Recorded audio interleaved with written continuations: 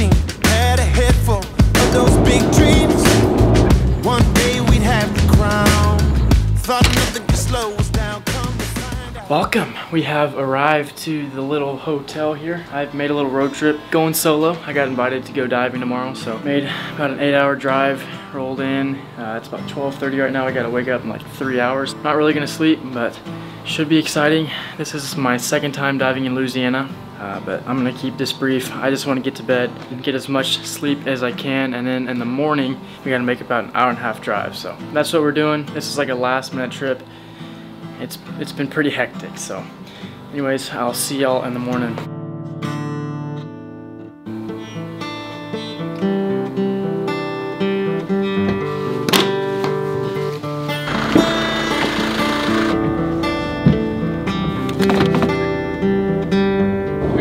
Down to the jetties, following the boat in front of me. Weather is looking good, so should be a good day. All right, well, we have arrived. Right there you can actually see the last run of the 2020 Evinrudes. It is bright and early out here. We have a long haul ahead of us, over 50+ miles. Didn't film much on the way out. It was a bit rougher than we expected, but I am hooking on a Menhaden right here. We're actually at a spot that the guys I'm with have never fished before. Testing out some new waters, trying our luck here. We're going to see if we can hook a couple snapper before we hopped in the water. The structure here is actually some sort of layover or a rock pile. I don't really know. Whenever we dove, it was a bit too murky to really see the bottom. But we did mark some fish. I caught a snapper, and then I decided to put the GoPro on. And right here I'm actually performing my good old circle hook set, just a slow pull up. And this will be my second snapper of the day on the rod and reel. If you're wondering why I'm doing a voiceover here, the audio is absolute toast. I apologize. I'll get it together. I don't really know what was going on. But once I get this one in, we're going to release it. We released the first one as well, as they are a bit too small for our liking. They're easily keepers, well over 16 inches, but we're trying to get some larger ones, such as the one we catch right here. This one actually goes 33 inches when we measured. Very promising sign for a new spot. And after catching this one, we decide it is time to hop in the water. This spot has some potential, and who knows what we could see. On a rod and reel, you're pretty limited to what bites, but whenever you're actually diving, you can really see what's down there. But here we are, just jumped in the water with the flasher loaded up. There it is, unwinded, fluttering about, pulling in some bait fish. And once I go down, you can actually see the buzz bomb a little bit, and all the bait fish and snapper are coming up to investigate it. This is my second dive of the day. I'm really just going down to see if I can locate any structure on the bottom, but it does get a little bit hazy and murky, so I can't really make anything out there. Lots of bait fish, that's a very good sign. Huge bait ball right there. Pretty cool, except I really can't see anything past that murk there. But yeah, we're just kind of seeing what's up. The flasher is drawing in some fish, and with the amount of life here, there's definitely some sort of structure. We just can't really perceive it with all the murk. So after peering around, I finally see a sizable snapper. I line up my gun, aim, take the shot, and I stone her dead. Perfect shot, rolls over, and I begin my ascent to the surface. Now, if you didn't notice or see, it got very hazy down there right before I shot the fish. That was because I hit a very potent thermocline. That thing was so cold, and here we are, the fish is sharding all over me. But yeah, first snapper of the day, super pumped about it. Really nice shot. All the meat is good. Super hazy down there. And there's a shark coming up to check out the flasher. They're definitely just as curious as the fish.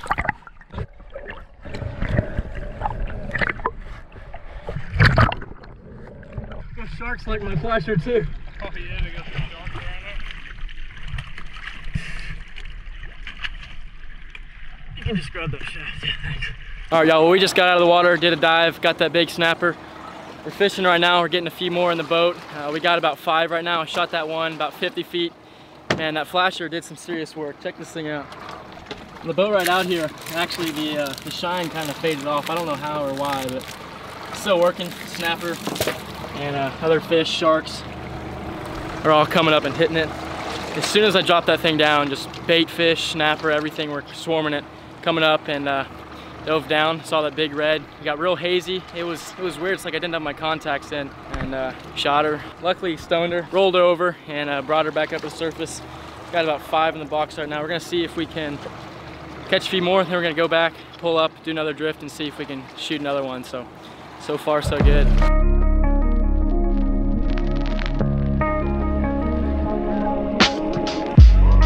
Back in the water, new drift. Here I am loading up my roller gun, getting the flasher engaged. It got all sorts of jumbled up when we put it in the boat, but it's going down there. It's not going to look exactly how we want, but it should still work. You can see right here the snapper are already piling in. Bunch of juveniles, a couple good shooters. You can see a couple nice sized ones here. I noticed my shark shield wasn't zapping me like it usually does when it bumps me. It looks like I have a faulty switch there, so shark shield isn't working at the moment. Keep that in mind. Yeah, so I'm just sitting here. There's a nice snapper right there. I'm waiting on Joel to go down. He is up next. Nothing else on that drift, so we pull back up. Here I am pulling the flasher down, still all tangled up. Fish come back in. Check out the amount of fish here. Red snapper, bait fish, Spanish mackerel, huge bait ball just all around the flasher. Joel's about to go down, but just that is insane right there. That is all because of that little flasher down there. If we didn't have that thing, our day would have probably been a lot slower. Yeah, Joel's going down right there looking for a snapper. Don't think he has any luck, so here I am going down, diving down the flasher, a bunch of bait fish, little red snapper right there, going, looking around, little snapper, and I see this kingfish over here, but I go wrong by approaching it a little bit too quickly, too aggressively, and she kind of skirts away right there, so no luck there. Another drift. We did quite a few drifts here. I just cut all that out. Joel's going back down here, looking for a snapper. You can kind of see the bait ball down there.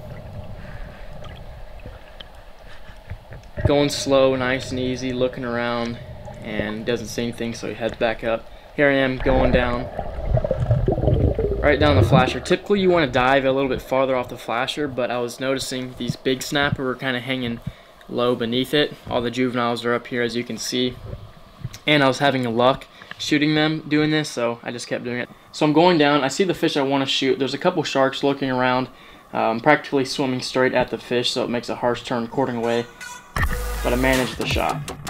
Shaft doesn't go all the way through, which concerns me a little bit, so I give him a lot of slack. I do not put any pressure on him. Come back up to the surface, and I hook my belt reel up here just in case he does get sharked. I do see quite a few that you couldn't see on the GoPro, so I'm just trying to play this thing real safe, play her loose, not put a lot of pressure. And this thing is pulling pretty hard, so I actually think for a second that a shark might have gotten it, but that was probably due to all the line being out. So what I'm doing here is actually I let go of my gun and I'm running up my line, just working my way through to prevent it entangling in myself, keeping it all behind me. You can see right there all the line is steering clear away from my body, and I'm just going to slowly work my way up to the fish, pull it in nice and easy, just so I can prevent a chance of the fish pulling out, since I don't really know the condition or state of the flopper. And there you go, you can see a glimpse of the fish. At this point it's still staying on, so I figure I'm holding on to something. And here you can actually see that I made a good shot in the gill plate there, and the flopper is holding itself on that cheek right there. So I'm still playing it nice and easy, pulling it up. I just want to grab the fish and push the flopper through to secure it. But this thing is insane. This one is sharding again. I don't know what it's just like white crap. I have no idea, but grab the fish by the eyes, push the shaft through, fish is secured. Biggest snapper of the day for myself. This thing ran 32 inches, so that's a pretty solid fish. Shot it at 40 something feet. Here we are braining the fish, and solid. That will be my red snapper limit for the day. Super cool diving, got her done. My flopper is almost through. I think I just gotta twist it a little bit.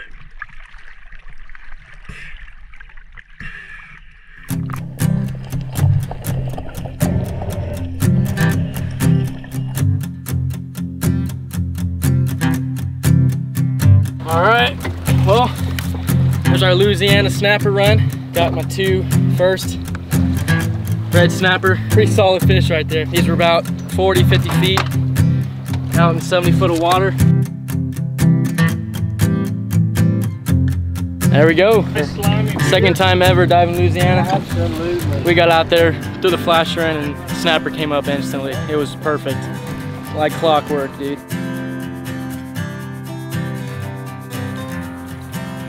Well, there you have it. Louisiana spearfishing trip is complete. I had an awesome time. Stellar day, sublime conditions. We had that mean green water. You know, I don't know.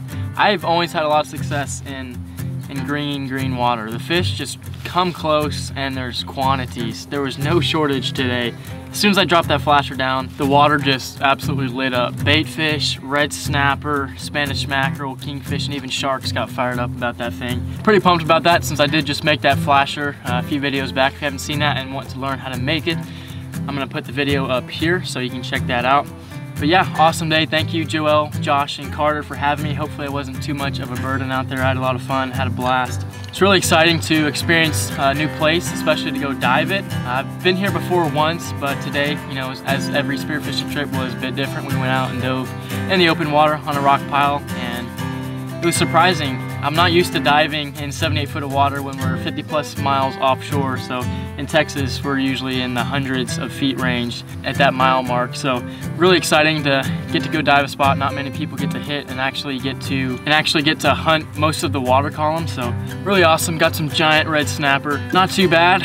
Pretty fun diving. But I'm telling y'all, you saw in the video, that flasher did some serious work. As soon as we dropped it down, the fish just swarmed. It was unreal. It was very, very surreal. Yeah, I just want to thank Joel, Carter, and Josh once again. Had a blast.